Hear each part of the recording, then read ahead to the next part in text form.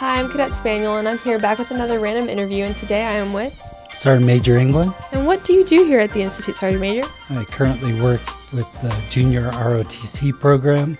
I have worked with Senior ROTC, and I work for the Commandant as well.